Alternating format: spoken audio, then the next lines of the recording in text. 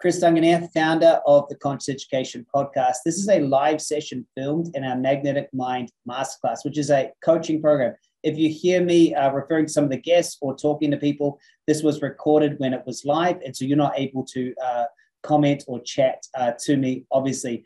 Enjoy this session and do subscribe or share it if you think it's valuable. Bye for now. So how many of you have are like me and have a little bit of a dysfunctional relationship with money, or you would like to have a more functional relationship with it? So I had a really dysfunctional relationship with it. To me, when I was growing up, I remember really clearly actually being so confused about money. So in New Zealand, rugby is probably the main sport. Well, it's definitely the main sport. There's a couple of others, but in the late 80s, rugby went from, early 90s, I guess, as well. Rugby went from being an amateur to a professional sport. And we have a team called the All Blacks who are pretty amazing. And as they were going through this transition, I remember having my dad watch the sport. And there were some people that were, getting paid a lot of money and doing it for the money and all these things. And my dad had a really big problem with this. And he would say, they shouldn't be doing it just for the money. They should do it just because they love it. I remember it clearly. He said, it should be enough that you get to play for your country. He goes, I remember he said, I would give my left arm to be in that team. He was like, they and he was so mad about it. Hey. And I kind of got this thing. It was like, well, you're not really allowed to do something that you really love and make money. And I remember the idea really clearly that he was so angry at these people to get paid really well for something that also was the most respected you could be. There's nothing that's more successful than being in that team. And so it just got really interesting. And then at the same time, a really close family friend of ours started a business, and it was actually a nightclub, a bar, restaurant.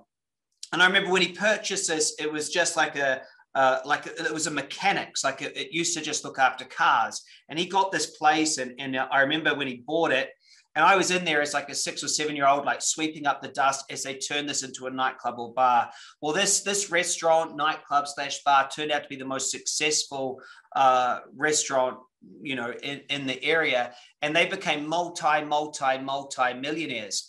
And I remember because it was my best friend's father and my dad were the coach of our sports team. And so all of a sudden they got really rich. And they got better cars than us, and he got better equipment than me.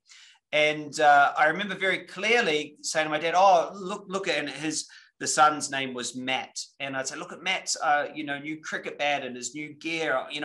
Can I go get that?" And I remember my dad's pain of not being able to get that for me.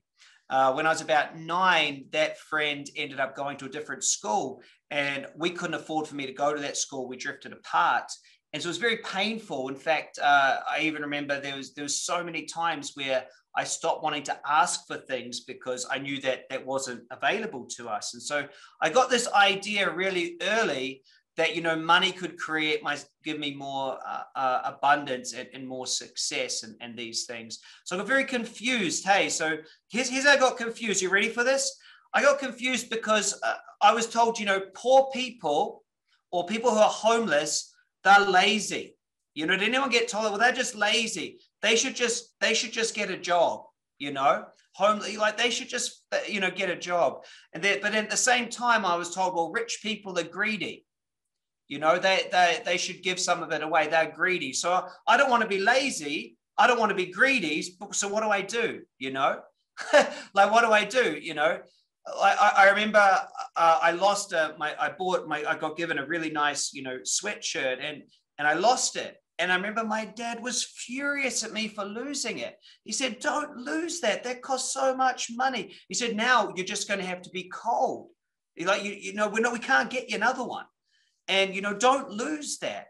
And so it was like, oh, so it's painful to lose these things because they cost money. And it was like, well, and then at the same time, it was like, okay, but look, money's not everything, son, because these players over here should just play for free.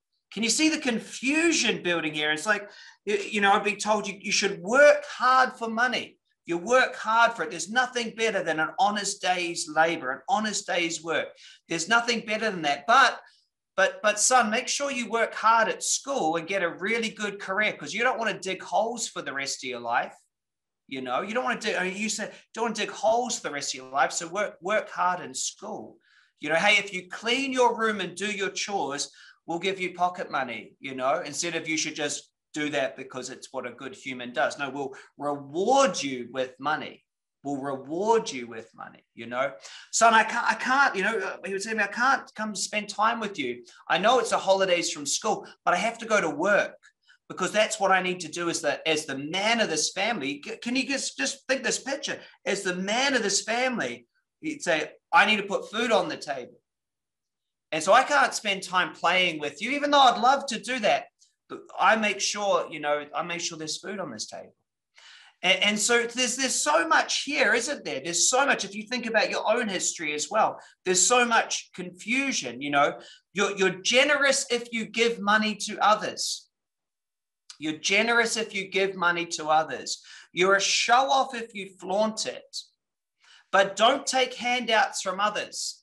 So think about that. You're generous if you give money, but don't take handouts for others. We earn our money. We don't need other people's help.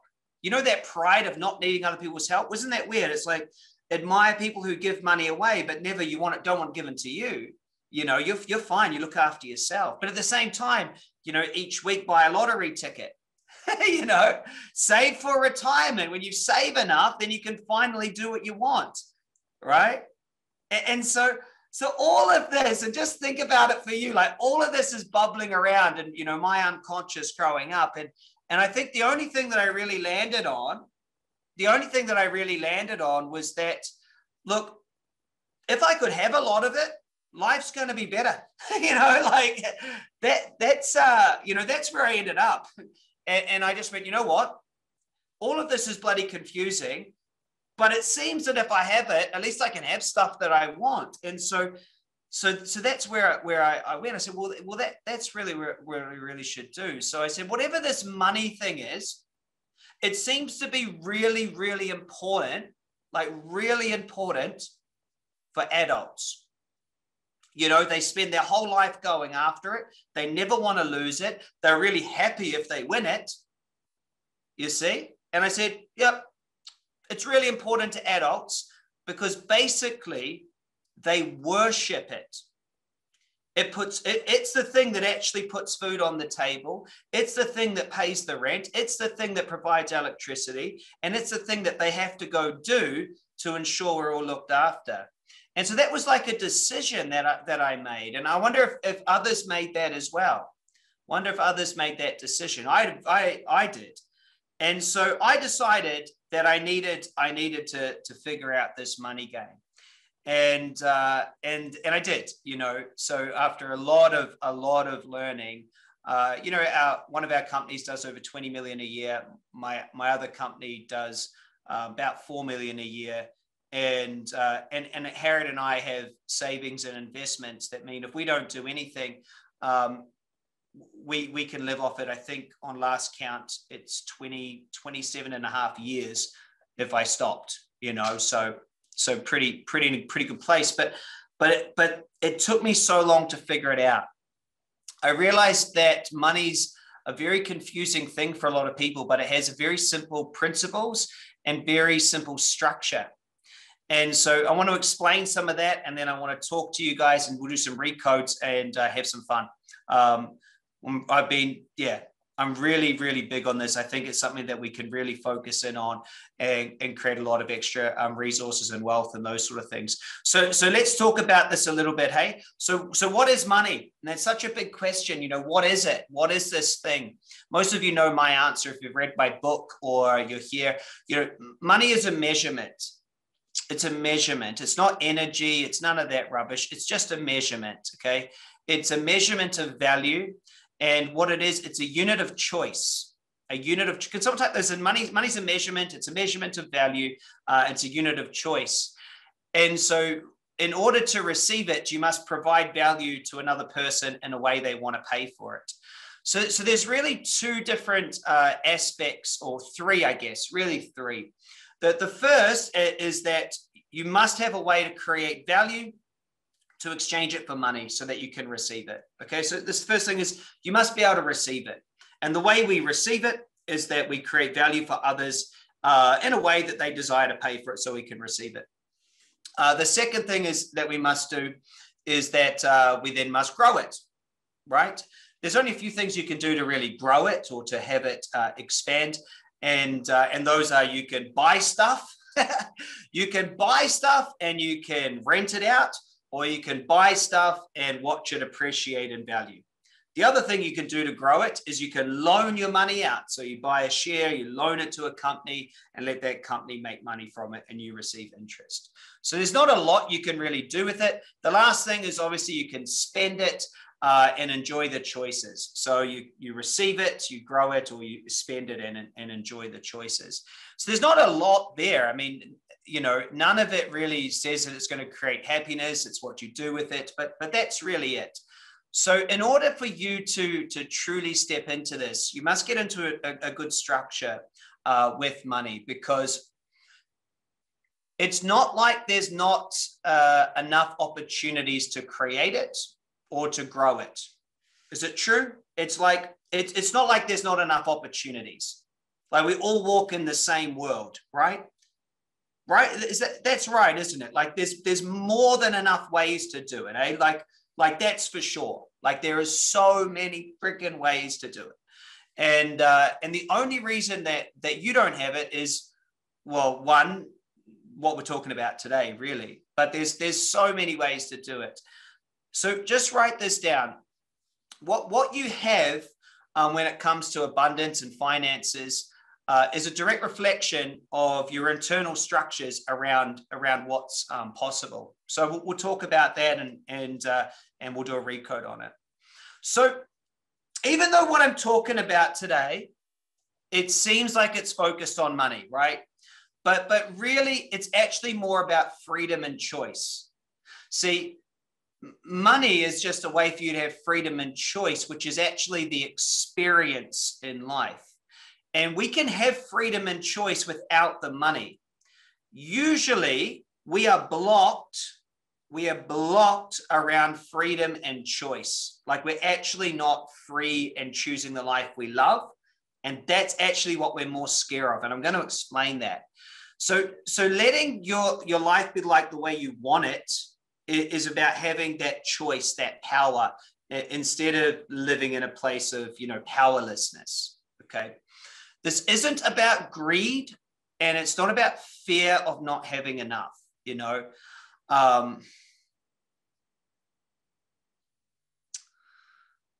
There's many ways for us to envision a reality where we don't have enough and then try to preemptively guard against all the scenarios, right? Like we could do that. That's not what today or any of the money sessions are going to be about. When you truly know that you create your life, all the way in your soul, when you truly know you're that, you won't need to have all the money in the world to feel safe and happy. Does everyone get that? Like you won't need it to feel safe and happy. You already have that. However, it's just a nice ally. Money's just a fun little ally in your journey of life. It's just like it's a nice little fun thing. You're already going to be happy and safe and free. And then, hey, well, this thing's a nice friend to bring on the ride because I can use it to create different choices and I can have helpers and these sort of things. And I think that's a really good way, hey, a really good way to think about it. It's just a beautiful little friend or ally that can be there if you choose it to be. But see, most people have this problem with money because they assume it's limited. Hey, they assume that money's limited and it's hard to come by. But it's more like oxygen. Okay, so most of us don't feel like we need to own all the oxygen in the world to be safe. Like when you need air, you usually just breathe and it's there. Okay, we breathe in, we breathe out, and you breathing in even more air doesn't stop anyone else breathing in their air, you know, like unless you get trapped or something, you know, in like some sort of door that doesn't have any more air coming in, that's a different scenario. But generally in life, you know, when you're breathing in air, it's not affecting anyone else. And that's like money. Like it's just because see, money, it's not finite. It's, put it this way, there is as much money in the world as there are problems and desires that humans have, times by about 30 to incorporate fractional banking and credit, you know, like, or maybe times by 100, I don't know, massive. It's so big, you just can't even think about how much there is, you know. It's like, it's not that, it's nowhere near, yeah, you know, it's just massive. And so money's just this idea we made up. Does that mean it's just an idea?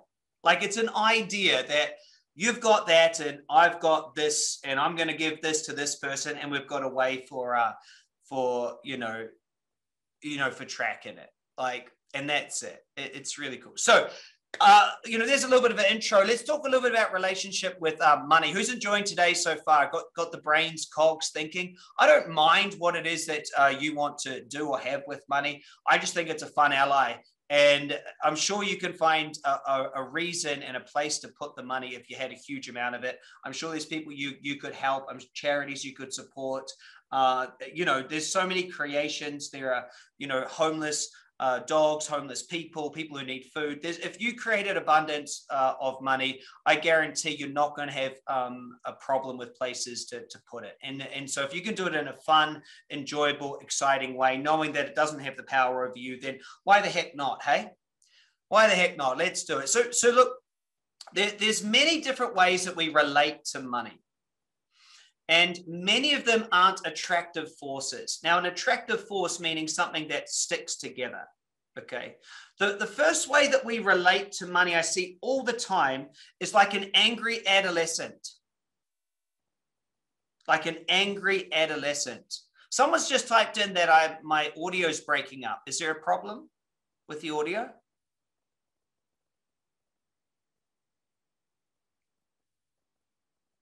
Okay, I'm getting more than enough that it's good. Okay, I'm going to keep going. I'm sorry if whoever that is, it doesn't seem that it's got anything to do with me. Cool. Okay.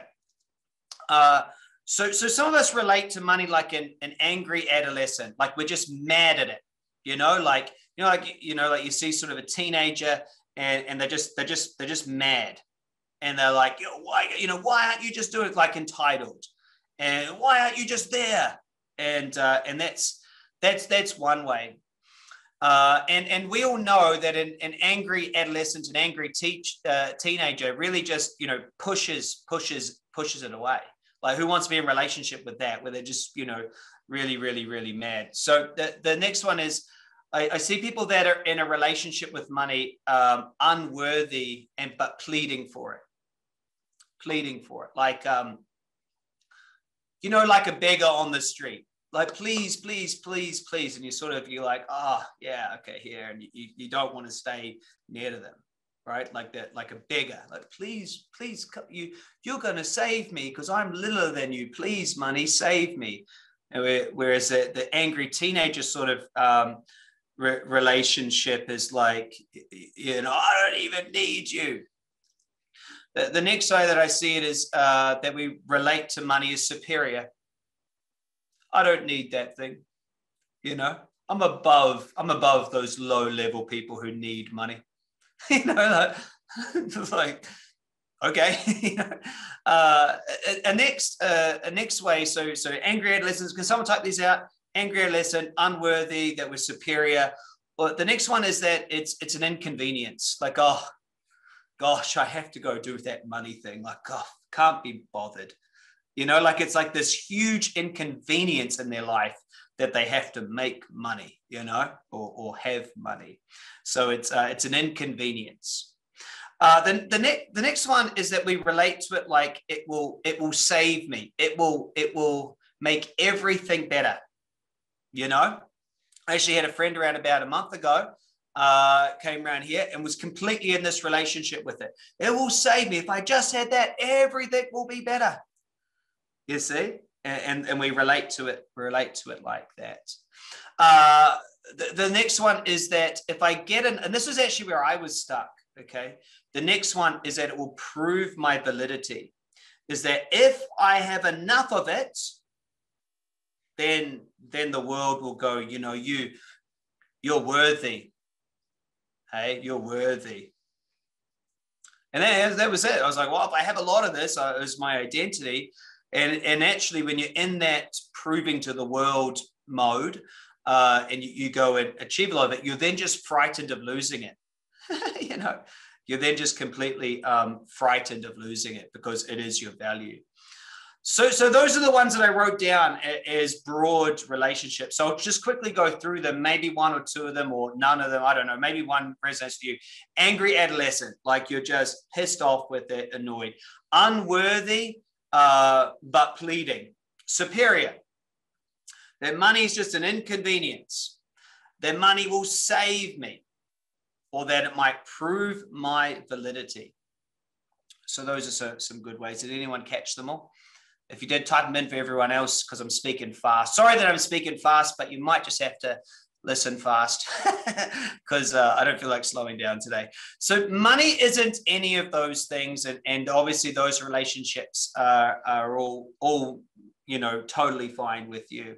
The biggest thing is that money is an ally. Hey, money is, it's an ally. Money is a friend on the, you know, on the journey. Okay. It's to take you, it's to go with you wherever you want to go. It's just an ally. It's just a friend. It's not really anything other than that. How many of you like that as a metaphor? Like it's just a friend that's just there to accompany you, you know, where you're going. Other than that, there's nothing else other than that. It's just a friend. It's just there. And it's a good friend. I want you all to write this down. It's very necessary. So please write this down. If money's not important to you, it won't show up.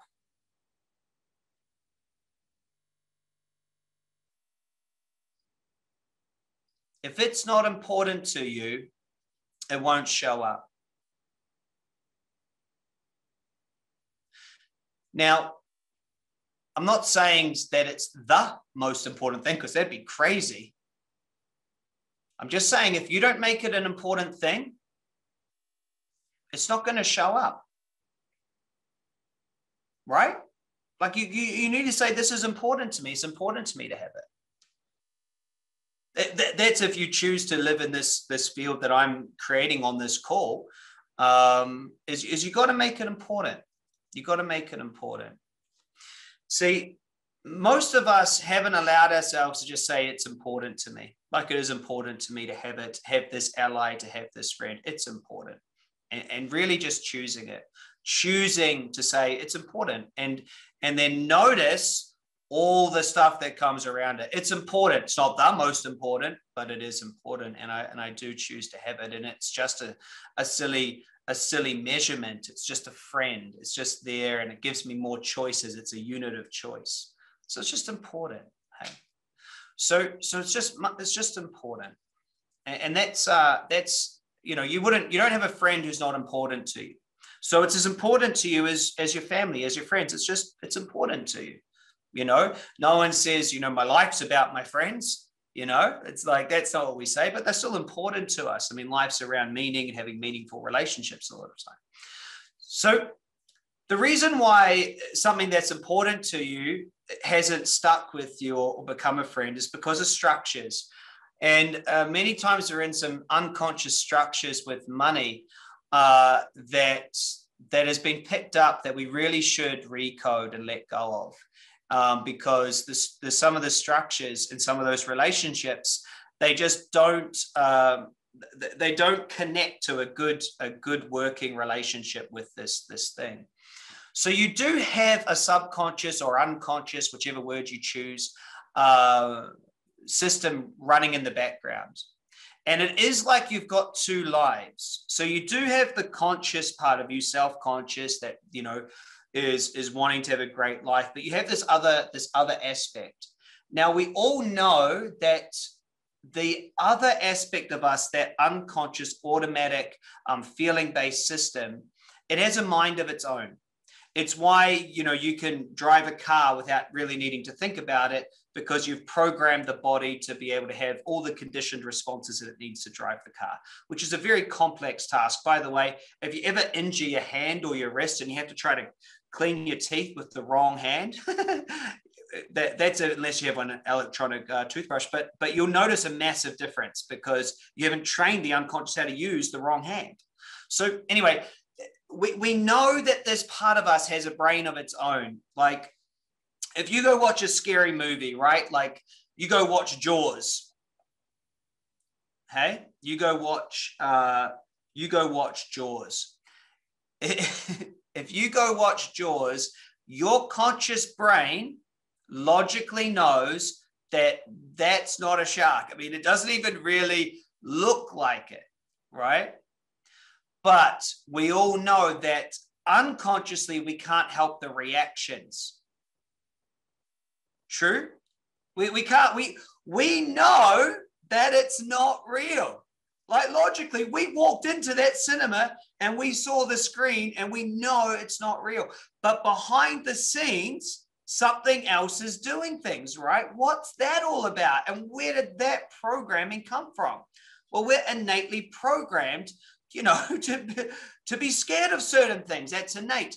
Now, here's what also happens. Between the ages of 0 and 3, and definitely by 6, your unconscious programming gets coded in whether you like it or not.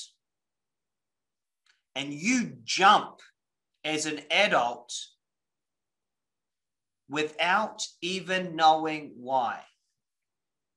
Logically, it makes no sense.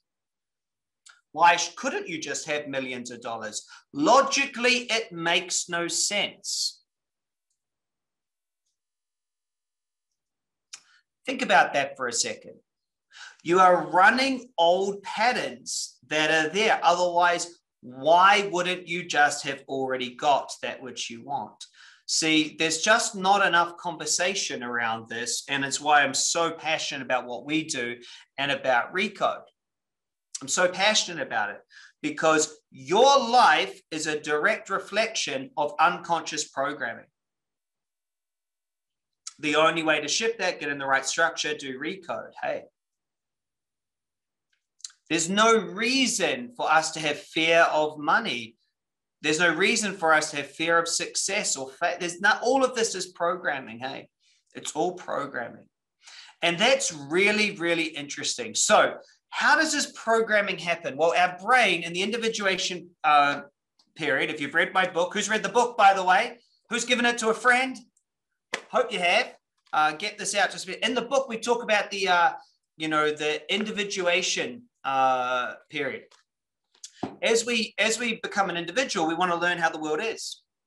Now, one of the ways we learn how the world is we learn how to be safe and to belong to those which provide for us. Okay, think about that. We learn how to belong to those that are going to provide for us, so we're safe. We learn that. Now, if you grew up in a family, this might trigger some of you, but I'm doing it on purpose. If you grew up in a family and each morning they hit you in the head with a hammer. They hit you in the head with a hammer. Each morning you wake up, you get hit in the head with a hammer. And that just becomes normal. You don't know anything different. When you get older and there's nothing hitting you in the head in the morning, your brain freaks out wondering where it is.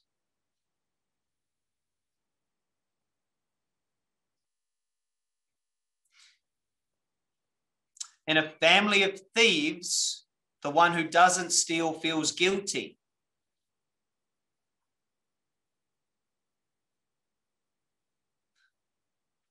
So the unconscious, even though getting hit in the head with a hammer is bad, because it's alive, because it survived it, that's all it knows. So it goes searching for someone to hit it in the head with a hammer. Please hit me in the head with a hammer. No, that's going to hurt you. Hit me. Ah, that's how life should be. Because that is proven to be survived. Not getting that is infinitely risky to the unconscious. It's infinitely risky because getting hit in the head with a hammer is what you survive. That's how the world is.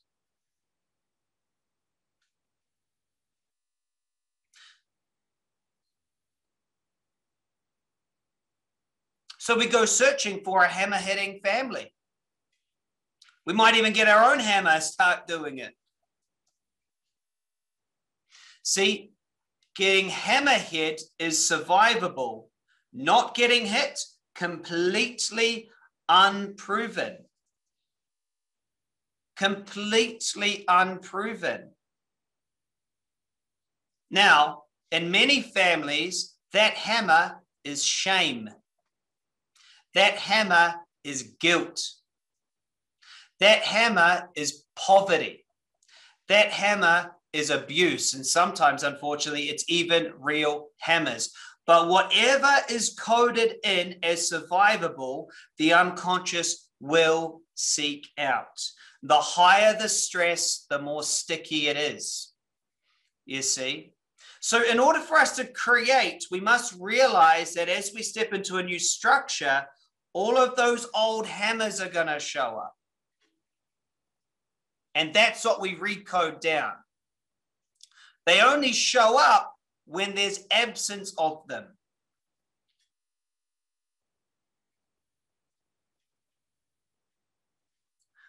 The worry about not having it only shows up when there's absence of them. And that's why we do the recode. So we're going to get you into the right structure, and then we will let them go. So just sit in this for a second. Your relationship with money and success and what you have, it's not even yours. It's not even true. It's just whatever you coded in at an early age. It's not even true. It's not even the opinion necessarily of your family. It's just how it was then. Makes sense? It's not true.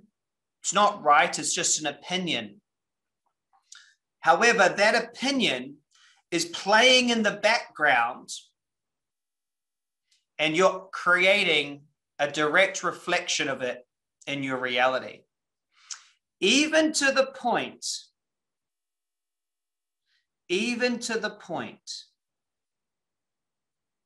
where you will create something different, but experience the same thing. I created all sorts of wealth, but I still experienced not good enough. I still experienced you got to work hard, and I continued to experience that. Even though the true creation out here looked different, internally I was having the exact same experience.